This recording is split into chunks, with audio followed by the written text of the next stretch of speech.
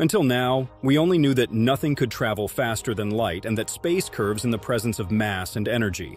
But a completely new effect has been discovered, representing one of the greatest advances in Einstein's theory of relativity. This discovery is so significant that it has been peer-reviewed and published, representing a major improvement to the theory of relativity. The author is a physicist and chemist globally recognized as being among the 37 most influential researchers in the world. This new relativistic effect has been theoretically developed over decades and is called relativistic viscosity at near-light speeds.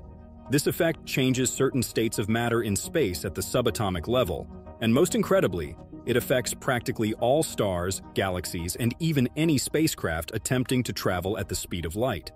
How did we not realize what we were missing before? If I told you this is so revolutionary that it will bring new advances in technologies for building relativistic engines and spacecraft, it would sound crazy. Stay tuned, and I'll tell you about it. And this time your brain will explode like never before at the speed of light. Relativity is a scientifically proven theory through numerous experiments, and there's no debate about its validity. But we all know it's not complete. And although it's over 100 years old, there's still much to discover. To understand the new relativistic effect, you need to know some basic concepts. Relativity tells us that the space inhabited by all living beings, planets, and everything that exists is immersed in a mathematical entity called space-time. You can think of it as similar to a moldable fabric, but it's really the area of our universe where all physical laws develop. Einstein demonstrated that this fabric can be molded in the presence of gravity and velocity, just like a mattress on a bed. Molding that fabric affects not only space, but also time. Space and time curve due to gravity or velocity, and this means time passes more slowly since, in a way, the temporal dimension takes longer to traverse the same space. This has implications when a spacecraft approaches the speed of light. Einstein said that the speed of light must be constant for all observers, regardless of how fast they're moving. Now, how would this be explained with a flashlight traveling at 50% of light speed? If the light beam cannot exceed 300,000 kilometers per second, it means that what changes is time, which passes more slowly for the moving observer. This is the most famous time dilation effect known, and the one that could theoretically allow us to travel throughout the universe in an instant, although we would see that time passes much faster in the rest of the universe.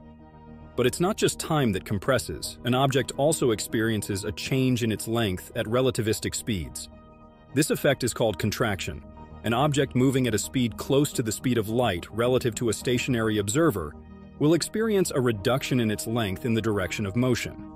For these effects to be notable, you must travel at least at 10% of the speed of light. There are many effects at the microscopic level as well. One of them involves gold. The properties of gold, including its color, are related to relativity. In the outer layer of the gold atom, electrons move at 60% of the speed of light. The contraction of several of its electrons in their orbitals causes more blue light to be absorbed instead of the ultraviolet light that would be absorbed if it weren't for relativity. This way, gold appears golden in color. Without relativity, it would be white. As you can see, there are a series of effects at these enormous speeds, but we hadn't realized something very important. Like in the example of gold and other elements, we only knew about the effects of relativity on individual atoms, but not about their interaction with other atoms and particles until now. Alexio Saccone discovered a new relativistic effect related to the viscosity of fluids at speeds approaching light speed, thanks to sophisticated mathematics with relativity principles and based on the relativistic Langevin equation that describes particle motion and their interactions. This new approach to relativity has been evaluated and validated by the scientific community and represents a giant leap in understanding how particles behave in a vacuum at near-light speeds. And this is tremendous because this effect affects fluids and plasmas that change under extreme conditions. Plasma is the most abundant form of matter in the universe, representing at least 99%. Plasma is an ionized gas where electrons have separated from atomic nuclei, creating a soup of charged particles that interact through electromagnetic forces. Stars are plasma, and the space between stars and galaxies is also filled with plasma in the form of highly dispersed ionized gases. The new effect occurs when a fluid moves at speeds approaching the speed of light. To understand it simply, let's think about a fluid like air or water. Normally, when a fluid flows, the particles within it move and collide with each other. We call viscosity that resistance that particles experience when moving. The more viscous a fluid is, the harder it is to flow at normal speeds. A fluid's viscosity depends on things like its temperature and the size of the particles that compose it. But at near light speeds, things change. In this case, the particles that make up the fluid no longer behave the same way due to the effects of special relativity. Relativity says that as objects move faster, their behavior changes. In particular, the momentum of particles, which is basically the amount of movement they have, adjusts when they travel at speeds approaching light speed. This correction is due to a factor called the Lorentz factor. When a flow moves quickly, particles no longer follow the flow as easily. They begin to deviate from the flow due to the interactions this deviation has with itself. Known as movement, it doesn't increase resistance to fluid movement, which increases viscosity. That's the key that we hadn't considered until now. Fluids become viscous at near light speeds because their particles deviate from their trajectory, and their interaction is more complex. Actually, this is quite intuitive. From the fluid's perspective, it would flow with classical viscosity. But from the perspective of an external observer who saw the fluid closer to light speed, it would flow more slowly. Imagine what this means. The sun is the best example. It's a hot sphere of plasma with particles at relativistic speeds. This means that now, thanks to this new relativistic effect, we'll be able to much better predict solar storms, their eruptions and energy transport, even solar wind. But that's not all. We're talking about better understanding accretion disks in black holes or supernovas, as it's telling us how plasma flows and distributes through space. The plasmas around Earth would also be involved, such as the famous Van Allen belts, neutron stars, galaxies, and much more. And something very important is that we can know precisely what happens to a spacecraft at near-light speeds and how it interacts with plasma particles. This would unexpectedly influence how energy and momentum transfer between the spacecraft and the environment, which will help us create new resistant materials that better withstand the interstellar medium. Some surely thought, what about the warp drive and this new relativistic effect?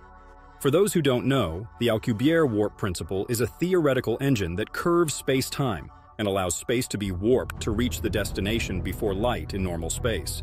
The new relativistic viscosity effect will also be relevant in designing technologies like the warp drive, since the fluid or plasma used to generate energy would be subject to these effects. The best example would be when a warp bubble forms. Now we would know how plasma behaves in the interstellar medium. The applications of this great discovery are immense. Fusion reactors, and theoretically, an engine could be designed with fluid or plasma at near light speeds, and its efficiency would involve the relativistic viscosity effect. The Large Hadron Collider would also benefit. Now we'll be able to much better interpret experiments with quark-gluon plasmas. And here's something surprising. If a spacecraft moves at near light speeds from the perspective of the ship with a plasma engine, the liquid would flow with classical viscosity. But from the perspective of an external observer who sees that liquid, it would flow more slowly, meaning more viscously. In summary, the relativistic viscosity effect has a more relevant impact for an external observer who isn't in relativistic motion. In a spacecraft, it wouldn't affect the plasma engines inside, but it would affect the fluid surrounding it. It's the same thing that happens with time when traveling at a speed close to light. Passengers will never notice that their time is slower inside the ship, but for the rest of the universe, everything happens in fast motion. And this is a fundamental principle of physics. The laws of physics are the same for all observers regardless of their velocity or direction. And now I'm going to give you bad news. If the interstellar medium becomes more viscous at high speeds, the spacecraft would experience a kind of relativistic resistance similar to how an object experiences resistance in a viscous fluid, but on a much larger scale. Because relativistic effects mean that not only does the ship's mass increase as you approach light speed, but the medium also becomes more viscous. What consequences does this have? It generates excessive heat and additional stress on the spacecraft. So traveling at high speeds through space is even more difficult with this new effect. However, it helps us understand it better and thus design ships to adapt to the environment. But on the other hand, if we want to go faster than 10% of light speed one day, it forces us to consider still theoretical shortcuts like the warp drive or wormholes. Relativistic viscosity is an amazing concept and highlights our current ignorance of the cosmos. It's really just a whisper in the very fabric of spacetime that reveals something so incredible that not even Albert Einstein could imagine. The laws of physics are immutable, but their manifestation can vary depending on the observer. In fact, the universe seems to mold itself in such a way that any observer from any corner of the cosmos perceives the same coherent and constant set of rules, regardless of their velocity or mass. It's as if space-time itself were an intelligence that ceaselessly adjusts and adapts to observational conditions. It's surprising that a century later, we continue to discover new effects of relativity and expanding its scope where Albert Einstein couldn't continue. The brilliant physicist opened a door to the unknown with new ways of understanding the universe. I wonder what other relativistic effects might exist that we don't yet know about, and that perhaps could reveal a unified theory. Here lies the key to completing relativity and finishing what Einstein started. If you found this information about new advances in relativity theory useful, I invite you to share it with other physics and astronomy enthusiasts. Science advances better when knowledge is shared. Until next time, seekers of knowledge.